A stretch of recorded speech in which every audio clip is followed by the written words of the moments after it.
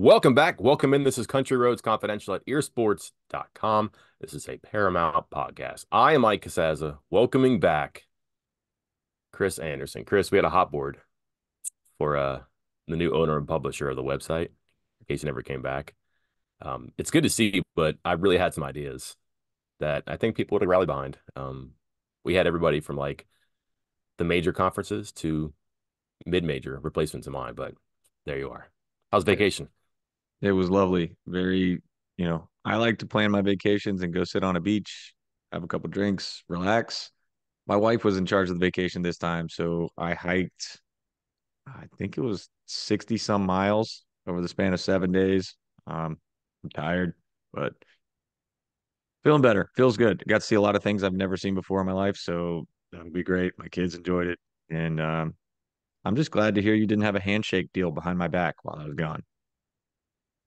Are we gonna do this? I mean, we're on here to discuss all these hot board. Yeah, but also I leave town. You joke about the hot board to replace me. I leave town and we're already in version 4.0 of this hot board. You just get hot board happy when I leave. I promised the people that we break it into tiers at some point. I think people were getting a little antsy with like the long running list. And I kind of wanted to do that just because it shows you like in real time how you went from a lot of possibilities to, like an order. And then sure enough, like we kind of figured what it was going to do in the search function. You're going to have a long list. And then when game go time, you'd have to have a much shorter list to work with. That's pretty much what's happened. It sounds like we can get into all the details there, but why not emulate that with our board? So we have it split up now into starters, reserves, and benched. So the starters are your favorites. Your reserves are people who are there in case, a starter's got to come out. And the bench are people who it's just not going to happen. Not now, not for this reason, not for that reason. We'll start with the handshake agreement, though, I guess, because again, he was never out, but Mark Byington, the James Madison coach, is certainly in the mix here too. I think a lot of people are going to read that or hear that and say, wait a minute, I thought that was a no. It was not a no. Like, there's no doubt that West Virginia is aware of him and impressed by him. I just think to say that I just absolutely don't buy that on the beginning of March, like what, March 3rd, that they went to Harrisonburg and closed a deal with a guy who had not yet finished his regular season, competed in the conference tournament. And he has since. So finished regular season, most wins in the country, longest winning streak in the country, won the Sun Belt again, got his team in the NCAA tournament. And that was the thing that people were holding against him. As long as he'd been a coach, Mark Byington never had an NCAA tournament bid. He had one postseason bid. That was in the CBI. So now he's got two. He looks pretty good this season. And some people are falling off. So here's a guy who, again, was not the top, wasn't out of it. He's on the list. But now you take this guy out, you take this guy out, and this guy out. Well, now you're up a couple more rungs. And when you have conversations with people, that's someone who has coached long enough and has interviewed for a couple of jobs and gotten them. He knows how to talk. So when you interview a guy like that, he moves up. And he's in it now. I would think that he is in that top cut of possibilities too. I just refuse to believe this has been done for 3 weeks. Like, I just can't believe that West Virginia is keeping a search committee busy, is handing off all the work from the search committee to an interview committee, is also interviewing coaches from other leagues and occupying the time of those coaches and their agents as a ruse to cover up the fact that they have already signed, sealed, and delivered Mark Byington before he really accomplished the important stuff. I don't think those pieces work together. I don't think that's crazy to say. I also don't think it's crazy to say that he's a candidate and probably should be taken seriously at this point because his name is here at this point of the search, not by accident. Yeah, none of the handshake deal stuff made sense, like the timing wise. Not the fact that he's a candidate or anything like that. And you said as much at the time. Like again, you said March 3rd, and on that day it was, hey, this guy's not out of it. He's just not the top option, and there has been no deal done. Period. End of story. Um, and all of that is true. Like, I mean, again, the timing and everything, you just broke it down. It makes absolutely no sense that there was a deal in place, what, 2.5 weeks ago. Um, you mentioned there interviews, and you said the term this point in the search. What point are we at? Where is West Virginia University in this search right now? Like, when you watch like Cape Canaveral and they have the launches and the shuttle goes up and you're watching for a while and you're like, oh, cool, it's gone. And like they keep going back to the control room and everybody's kind of like, ugh. And there comes that point where I don't know what they do. They break the atmosphere or they hit a certain speed or whatever. And like the thrusters come off and they fall down and the rocket's going up. And all of a sudden they go back to the control room and everybody's like, yes. And they're high fiving, chest bumps, all that stuff. Very cool scene. I think we're at that phase right now where like the boosters are off and this thing is on its own. It's moving. So they've gotten everything off the ground and moving, and they feel pretty good about the trajectory. Are they high fiving and chest bumping right now? Probably not. They haven't really fixed this yet. They haven't hired anybody, but I would say that for sure they have talked to five individuals right now. Chris, the word interview is something that people just throw around. I found this to be really strange. Like some people will say they've interviewed because it sounds official. Like I've interviewed for this job. My client has interviewed for this job. And some people will use that to prop up their candidacy. And some people will not say they interviewed. I've had talks at the school because they're not getting the job and they know that. Why would you interview for a job you didn't get? And that's just kind of a vernacular thing in this, from what I can tell from a couple of these coaching searches through the years. The interview is a very formal word that people are very careful to use. So I would say they've had talks with five for sure, I think, here. And it's the ones we kind of expect right now. Josh Schertz, Mark Byington, Darian DeVries. Actually, I'm going to go to four. And because I don't know that they talked to Dusty May yet. And Nico Medved from Colorado State. So four they have had discussions with. Is it face to face? Is it a Zoom?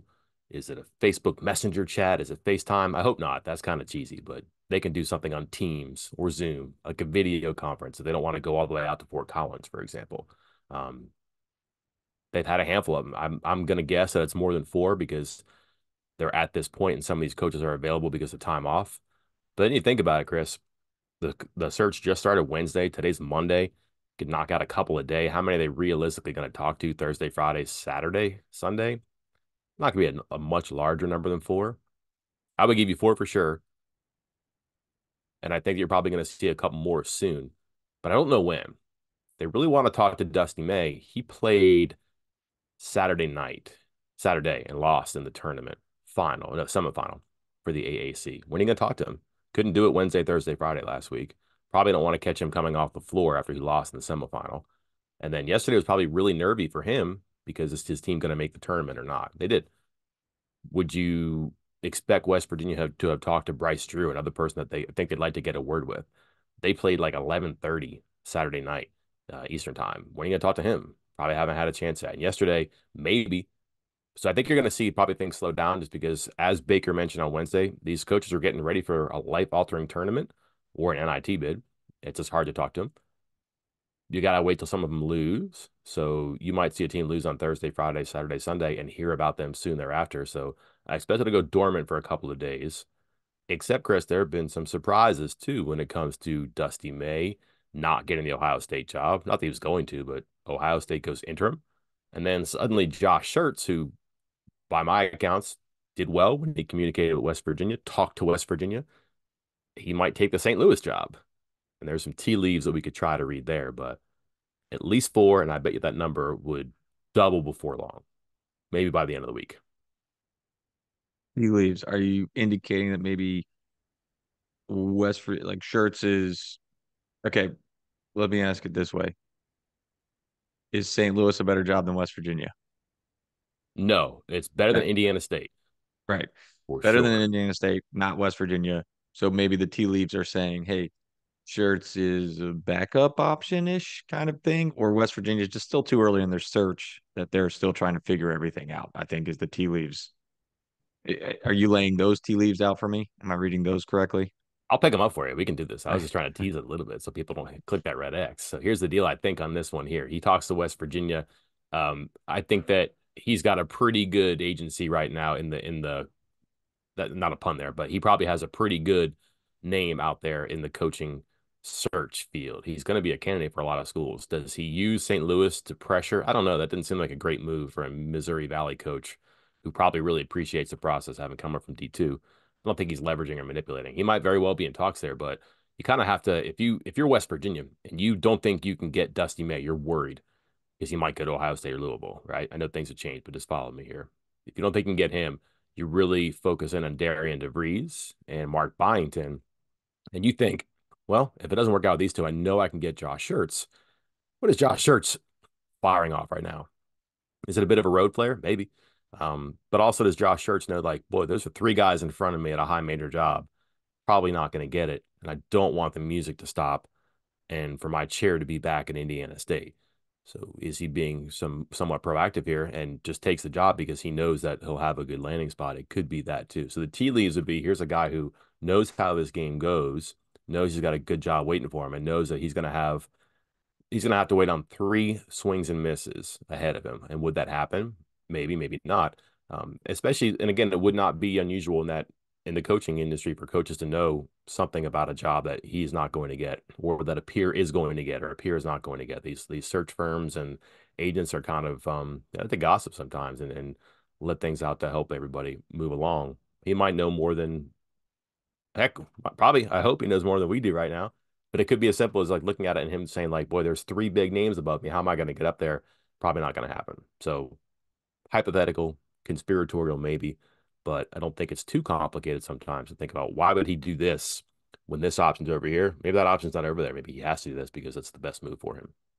All right. I got three more questions for you here. We take them a couple different directions. The first one is Medved.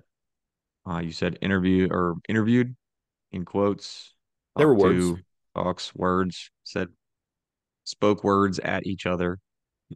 What the, he wasn't part of the maybe the big four or so. He wasn't one of the starters. What is anything changing with him? Has something changed with him over the last week, or is that more of a hey, he is a candidate.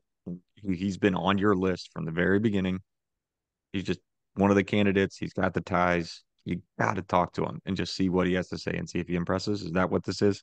I think so. Just before you can put somebody in the drawer and move on, you probably need to like talk to the person and you do that and you find out, wow, pretty impressive. This explains why he's been successful here. This thing he mentioned, it could work here. Wow, his culture is great. It would work in our locker room. And some of those things you don't really know until you get inside. Like you can watch a team play offense and defense and get a good feel for that. But how he builds a program, what he says to recruits, what their pitch is for the transfer portal, what they do before practices, team meals, just like that culture stuff. And Baker was pretty big on that Wednesday too about, they had to find a way to ground zero, get the culture going again here because this is such a strange year. I think everybody gets that. Is that Medved's his big hook right now? Don't know, but why you had those conversations, you don't know about him and you want to figure out as much as you can before you move him up or move him down. I wouldn't put him in that top group right now, but that is an increase that like even last summer people thought that that was a guy who was a good candidate for any type of a high major job because the way he'd moved along in his career and kind of built things and succeeded.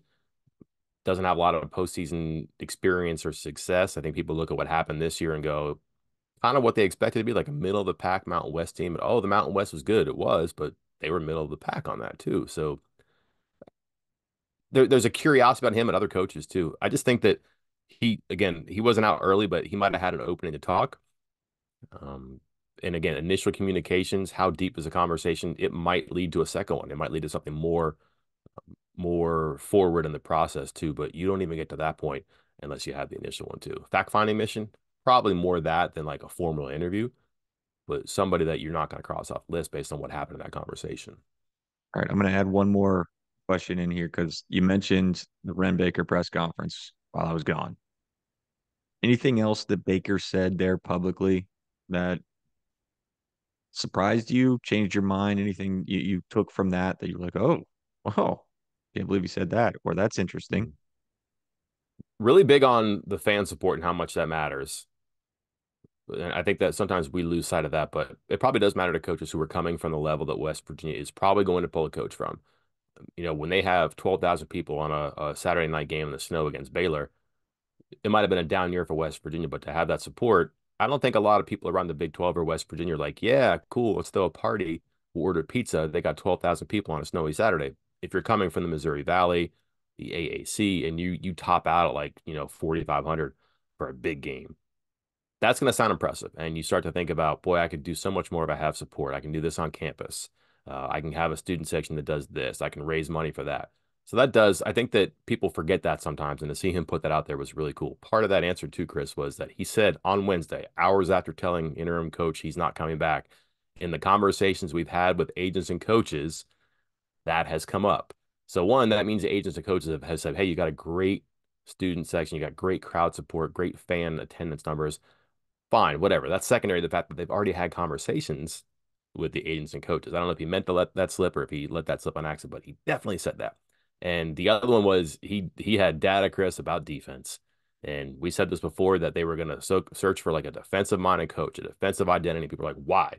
It's 2024. All the rules are changing for points and scoring and moving the guards and letting things be more offensive.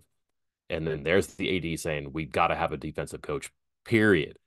That was kind of validating to some of the why are they talking to this guy? Why does he have a candidacy? Like Dustin Kearns might be the best defensive coach on our list, right? Not going to get the job. But why was he on that list? Didn't do great things at the school. They won their conference regular season title, but they played defense like nobody's business. If you look at Mark Byington, not a great postseason resume. We went over that, but his team really plays aggressive defense too. Those are some explanations there that I think you can lean back and go, okay, I get that now. That otherwise you wouldn't have had before, if not for a press conference hours after letting your coach go. Pretty impressive. All right. So he's mentioned the things that they're selling him on, which leads me to my next question. I'm glad you brought that up. Who's selling who in these interviews right here? I mean, I know it's always a dance, a little bit of a mix of the school trying to sell to the coach and the coach trying to sell to the school. Is West Virginia still in a position here, despite I'm waving my hands around all of this? One of your things, I stole that from you. Um, Oh, good. are they still in a position to sell? Like this is a high major job with a great everything. Are they still in that position? Sure. And that's a curiosity too here. You think about like search firms and they keep dossiers, so to speak, on clients like coaches. Well, they also do the same thing for the schools because coaches will be clients of search firms. What does the one on West Virginia say? The job hasn't been open since 2007, and Huggins got it a day after John Beeline left. And I went over this too. Like the Dockich hiring was so clumsy that they never realized that the house was on fire when it came to NCAA violations. They really hurried to get John Beeline in. And then you go back to like 1978 was the last time they had like a real coaching search. World's wildly different. So what's the dossier in West Virginia? So they're going to have to do some pitching. So that's why you see a lot of the data about, the student support, Brent Baker saying that they love their travel budget and they could do better with their assistant coaches and their coaching salary is good. Like really laid things out there where if you're Googling the West Virginia job and you want to see what the ADS said at the press conference, you can go to that one section that's been clipped probably, and you can find out some of the things that are important too. So I think there is some of that because again, what's the word on the West Virginia job? Nice practice facility, job in the Big 12. Okay. But there's more to it. So they have to do that in some of that selling. That's important too. There's not a lot of data about what this job has been in the market offering for. Like if you can go back and you can find real estate listings about what a house was purchased for and sold for so many years ago. You can't really find that on the WVU men's basketball job. It just hasn't been open for a while. And then number one, number two, I think this is important too. It could be a really good job for a coach. And you look at a guy who was just a force before. And again, this is like the Bob Huggins program. He raised the money for the basketball practice facility. He did scheduling. Recruiting was weird, but that was his way with his contacts. Like so much of the program was wrapped around Huggins before.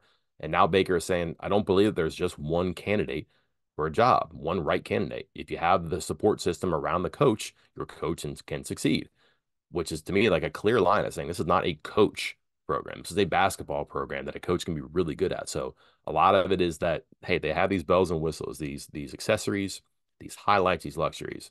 Gotcha. However, the coach can come in and enjoy that and really take off and go somewhere with this program because he can add to it, he can supplement it, he can put his system in place because everything around him should be in position to help him. I thought that was a pretty important point that he made there too. Probably an answer for this question, but also the one before too. Now that I think of it. All right. Last question, Mike. You mentioned that we are in what phase two, second phase, or whatever, with the rocket taking off. The boosters have fallen off, but not quite at the point where everybody feels good. When is Ren Baker high-fiving everybody around the athletic department? How long until he gets an answer on this? He said Final Four. You know that? He said like I'd like to have it done by the Final Four. Hmm. I think that's realistic, and I would go under.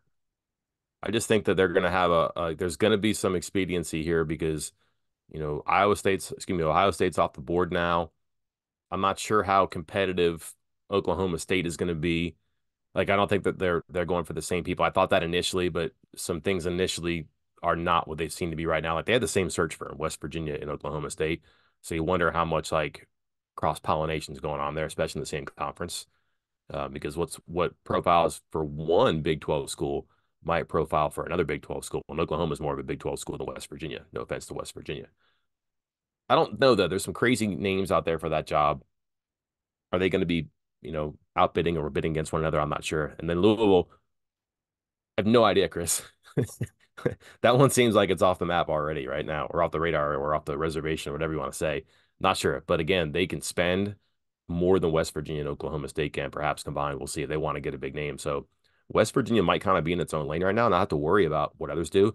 But if one of those schools comes in and looks at one of their people, they're going to have to act fast because they don't want to get left out. And again, that was another part of what Baker said. Again, I'm going to use this line again. Like, there's not just one coach. They think they've got a good enough program that he can sell and he can explain to a coach where if he is a second or third choice, it shouldn't be that he's a second or third choice. He's their other right guy for the job, just that he wasn't the person they called or offered. I would think, though, that the over under the Final Four is pretty important. I think they would want to move fast because it probably isn't fun for any of them. And then they can start putting their roster together. The portal's open. They can start looking at people. They can talk people out of the portal. Hey, stick with us. We like you. Or hey, thanks for the memories. Here's your gold watch. You have those conversations now. That's better than later. So I would think that they're aiming for the Final Four for a reason, and I think that they should probably come underneath that. I'm just going to go and put that in the headline. Ren Baker refuses to hire Final Four caliber coach. WVU Hoops is doomed. That's the thing Yeah, now. Like, all of a sudden, if Drake is running people over and they're in like the Final Four, and you're going, man, I can't believe the search is going on. Might be yeah, a reason, right? yep.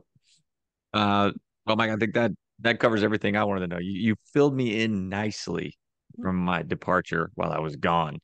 For those of you who have not been gone or might be gone soon and want to keep up with all this, VIP is 50% off right now. I'm pretty sure either ends tonight at midnight or tomorrow night at midnight. So please don't wait. Get in there, get on that deal. Don't be the guy that comes, on Thursday and Mike drops hot board version 5.7 and you message me asking, "Where's the deal?" Gone. Okay. So get in it while you still can. 50% off VIP. It's for an entire year. So you get not only this coaching search, all of spring football, summer camps, official visits, all of next football season, all of next basketball season. So the first year of this new coach, all the transfer portal news, all the signing days, all the everything. So make sure you join in right now. It's a lot. That's kind of intimidating for me. Subscriber, that's really intimidating. You got a lot of stuff you have to read. And then Yep. what, after a year, you get Paramount? Is that right? Right? Yeah. And then after a year, you get Paramount Plus included. So pretty good deal. Just And got hey, here you go. For those that are just interested in the I don't know if we're supposed to promote this part of it, but whatever. It's you can do monthly. It's full price monthly right now. If you want a month to try to keep track of this hot board and all the coaching search, you can do full price monthly, which means Paramount Plus starts right now. So it's another option for you if you're looking for if you're a little a little commitment phobic here and want a little short term with ear otherwise, sports. you got to put up with us for a year. But as you said, plenty of diversions to kind of That's push right. us out to keep your mind occupied there. A lot coming up here. Certainly some more news, maybe some reaction to this that we put out in the world right now. Football kind of sort of starts Thursday for the spring. Neil Brown press conference. They're on the field on Monday, and then spring game April 28th. So there's still a baseball team in town. You see that one yesterday? Um, 25-11. I pulled it up about halfway through because Andrew was there covering it for the site, and I went and I looked and I was like, "That did I pull that up wrong?" Because the page that we pull up has all the sports. So I thought, have I pulled up volleyball something? Because I saw the score. Yeah, I was like, that doesn't seem right. But Spring volleyball. ooh, yeah, that's wrong season. That's They okay. ran into some good pitchers at Ohio State, and Ohio State hit the ball really hard a bunch throughout the weekend too. So they Yeah, need some bats in the lineup for sure, and they got to figure out their pitching staff. Their pitching staff has had good moments. Had a great run for the bullpen, and then all of a sudden just couldn't get anybody out the last couple of days too. So weird. Good run early, but probably about where they are most seasons at this point. Maybe a little bit worse, a little bit slower, but think about who they're missing, who they don't have still. Yeah. Sooner the better getting them back too. So I don't know. We can piece that together as it happens. Baseball coverage, football coverage, coaching search coverage, transfer portal coverage, videos, podcast, just like this. We'll have more. I promise. Until then, I'm Mike Casazza. And I'm Chris Anderson. We will talk to you then.